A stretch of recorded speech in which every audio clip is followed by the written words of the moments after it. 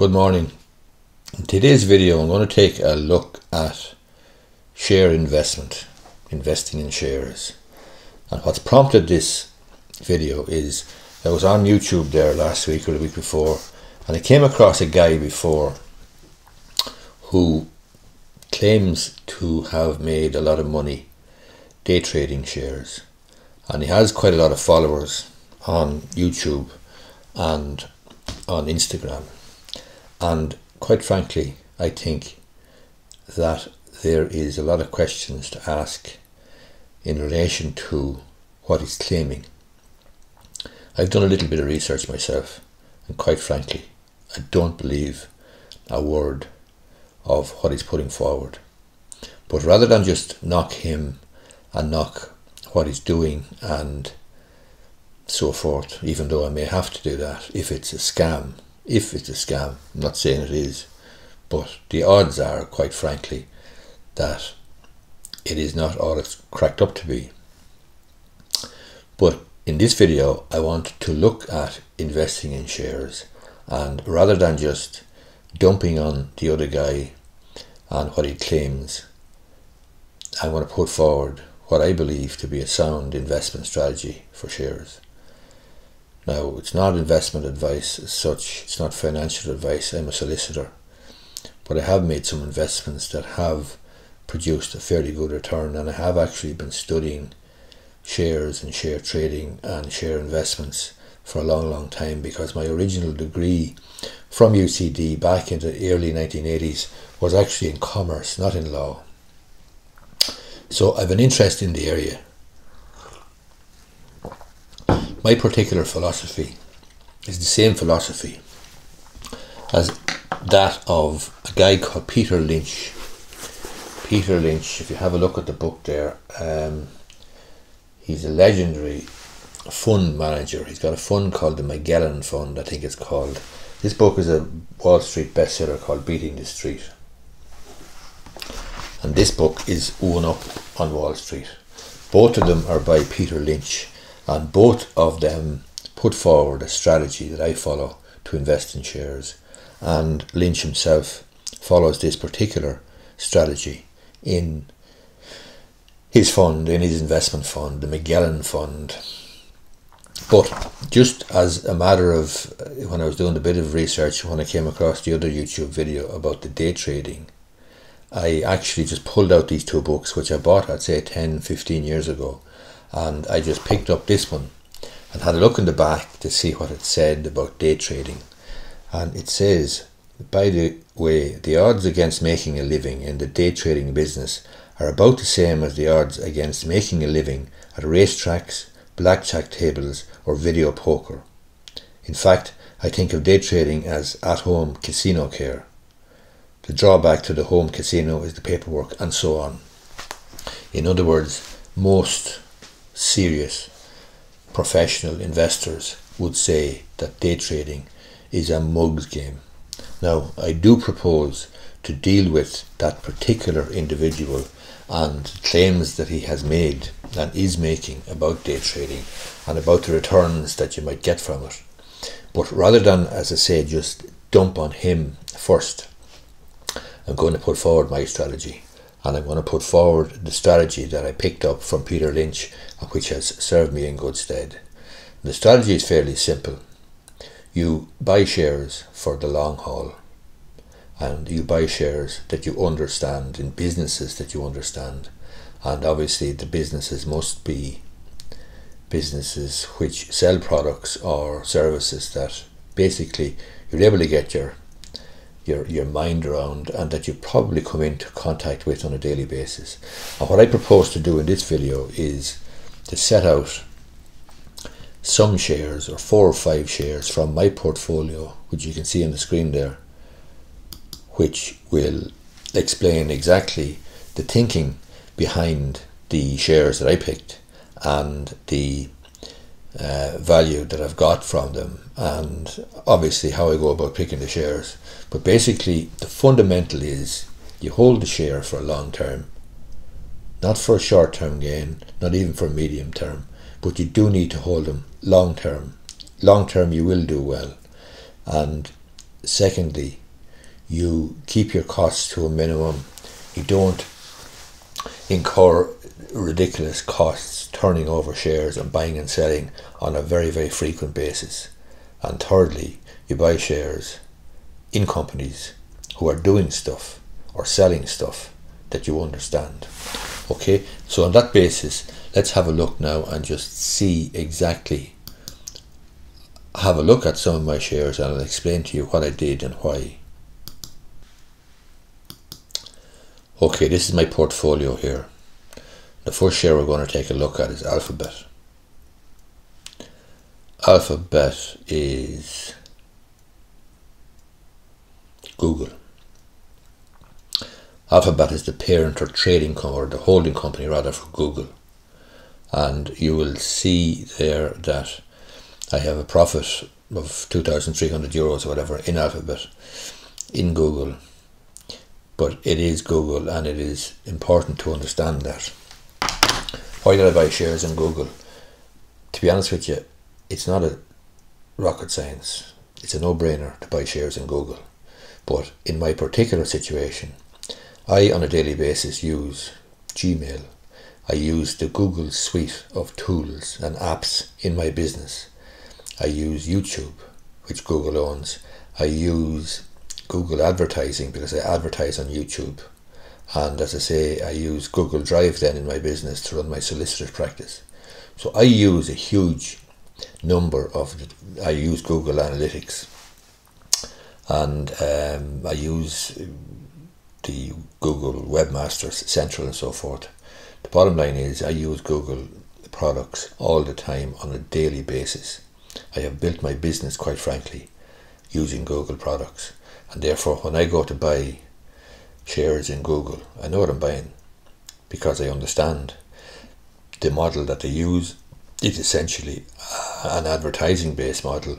They use Google search. When you go to search for stuff nowadays, everybody is on the internet, everybody is on the interweb, everybody is searching for stuff, and everybody is Googling for stuff. So Google has a preeminent position in search, and it has a preeminent position in online or digital advertising. So I use Google tools every day of the week, and therefore it's a no-brainer for me, quite frankly, to buy Google shares. And as you can see there, I'm showing a nice tidy profit of 2,000, whatever it is, 2,300 to date. So that's the first one we're going to have a look at. The second one I'm going to have a look at is another share, or another company rather, whose products I use on a daily basis, and you probably do as well. Okay, here's the second share I'm going to show you today and explain to you why I bought it. This is Amazon. Everybody knows that Amazon, well, everybody knows what Amazon does. We've all probably used Amazon and availed of Amazon for a while. I bought the shares in the last 3 years or so, and as you can see there, there's a nice profit of 4,200. That is unrealised, and quite frankly it will be unrealised because I will just leave it sit, because I buy the shares to hold them. Why did I buy Amazon? Well, for obvious reasons. Everybody is buying online nowadays. Everybody's buying stuff off Amazon. Also, I have a Kindle device. I read a lot of books on my Kindle, and when you get older, you prefer to read books. I prefer, rather, not people, I prefer to read books on the Kindle, and the reason is because my eyesight isn't what it used to be, and reading physical books is more difficult now, simply because the font is only a certain size, whereas with a Kindle you can make the font bigger. So I read a lot of books, and I enjoy the Kindle, I enjoy Amazon, and then I'm selling books, of course, on Amazon myself. I sell my employment law books on Amazon. I sell another book about property development on Amazon. I sell another book about getting clients online and digital marketing and online marketing. So I think of 4 or 5 books for sale on Amazon. But the bottom line is, I know, and you know, what Amazon is and what they do. Amazon also own Audible. Audible is the app that you can use. You can listen to audiobooks. I listen to audiobooks every day of the week, and I also sell my book, my Employment Law in Ireland book, on Audible. So again, What do I know about Amazon? I know enough that I know their products, and I know that they have grown substantially and significantly over the last number of years, and that they are a good long-term investment because people are going to buy stuff online with great frequency and enthusiasm. And let's face it, Amazon have turned out to be a good investment. So let's see now, what else have we got?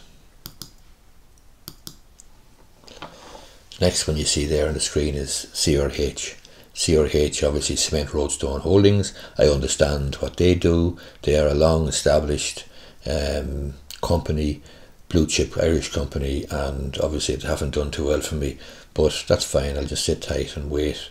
The stock price there, as you can see, for 3 months has steadily climbed, and over 6 months it's steadily climbed, or 6 months it's not so good, and over a year then it's obviously come back a bit, and that's probably reflective of the construction industry generally, and is also reflective of the COVID-19 situation, because obviously there's been a bit of a dip there in the last little while, and you can see the lowest point in the last, 1 year is in between March and April, and that's probably when COVID hit. And just to put in context the COVID situation, the portfolio that I have has shown a very, very nice profit, very nice return over the last, I think, 2.5 or 3 years. And I think it's running at around about, let me see, I think it's 27 or 28% before dividends. About 2.5 years I have it. And that's after the shitstorm of COVID-19.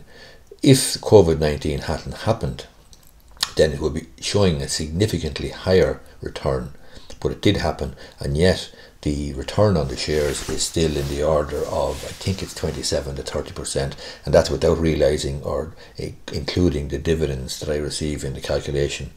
And just to put it in context, today is the 5th of July, so the prices you see today are 5th of July. It's after the COVID-19 pandemic has hit, and we're beginning to try to come out of it, and we're beginning to try to recover, but that is the situation. If, for example, I did this video in January or February before COVID-19 hit, I'd be showing a very, very good return on the share investments. Okay, other shares that I've invested in include, I've mentioned Kerry Group, you've Kingspan,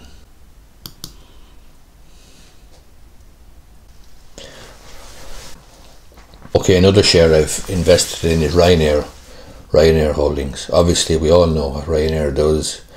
Ryanair are down now from my perspective because of the COVID-19 situation, and you could take a view that it's a good time to buy Ryanair shares. That remains to be seen, but long term, in the long haul, I think Ryanair will be okay, and I think they have something like 14 billion in cash on the balance sheet. So if things don't return to normal, or if there's a new normal which will see a shakeout in the airline industry, Ryanair with 14 billion in cash is in a strong position to be one of the players, one of the main players. The other thing is, I know Ryanair are very active in terms of managing the situation as best they can with wage cuts, redundancies and so forth, and I would have a perspective from queries that I receive in my daily practice as a solicitor about wage cuts, redundancies, layoffs and all that sort of thing, and I would have a perspective or an insight into how active they are in terms of managing the situation as best they can.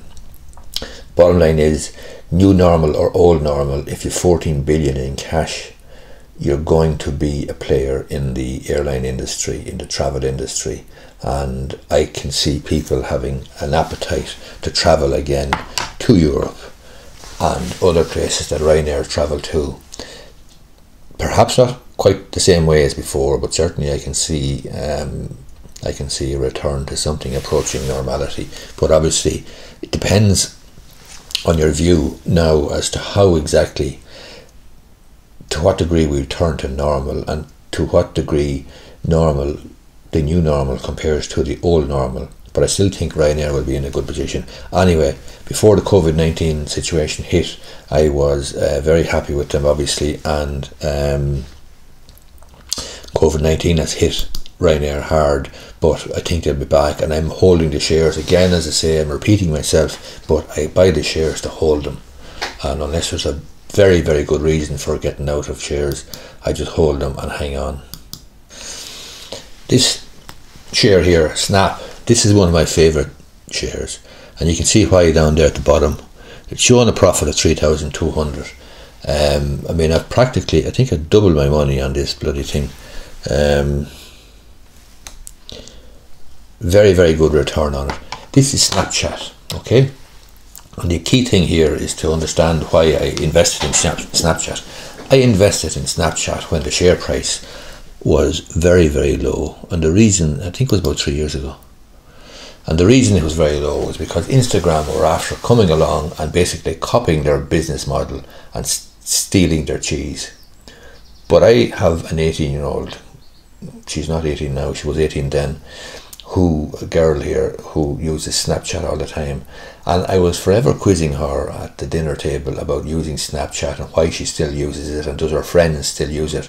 And I kind of took a punt on it then, on the basis that even though Instagram was coming, and even though Instagram was kind of appeared to be destroying Snapchat, and even though Snapchat's share price had tanked, I looked it up, and it had transpired that they had some sort of a gadget, like a virtual reality device in development, and that was looking promising. But regardless, I was asking my 18-year-old daughter at the dinner table why she was using Snapchat and were her friends using it, and they were, and she still is.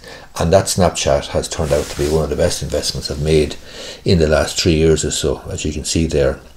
So that's Snapchat, and that is, we all know what Snapchat does. We all know that there is an app on your phone, and you know, people like to use Snapchat, especially younger people, and that's why I invested in Snapchat.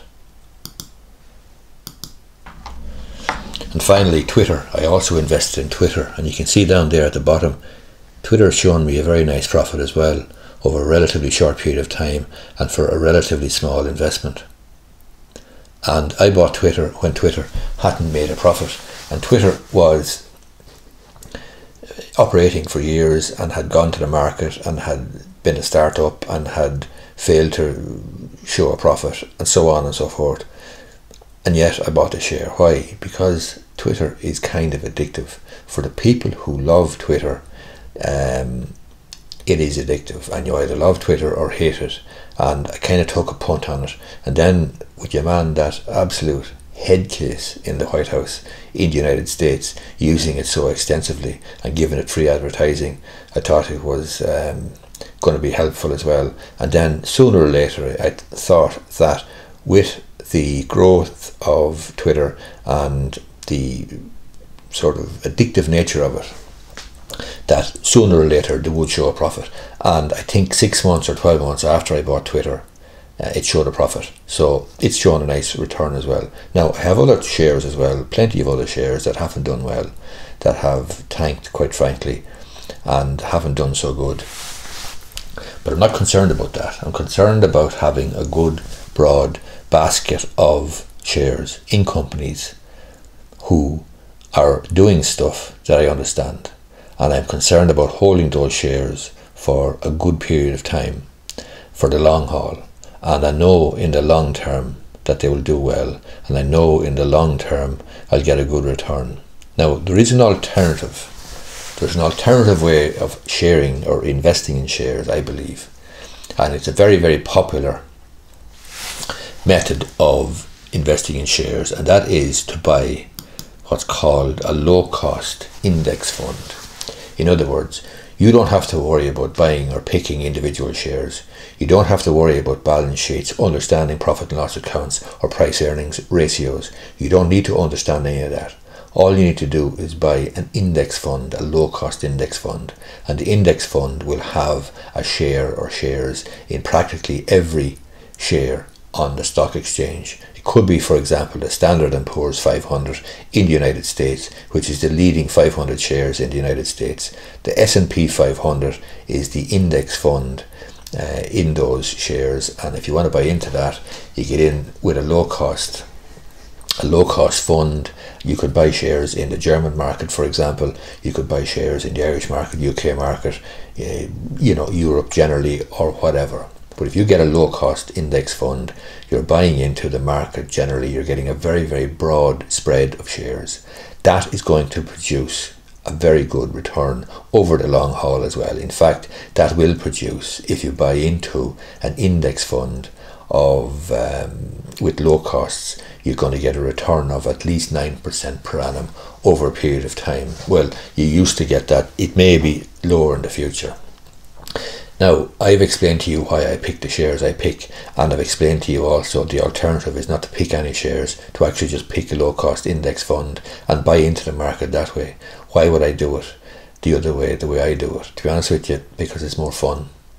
But from a pure perspective of earning money, earning a return on your money, then the index fund, low-cost index fund, is the way to go. But I enjoy picking the shares. I enjoy sometimes saying, listening to takeover talks about a particular share that I might be in and looking at the share price rising, or I might enjoy getting a return out of the likes of Snapchat there or Twitter, which at the time I made the investments in them were kind of contrarian.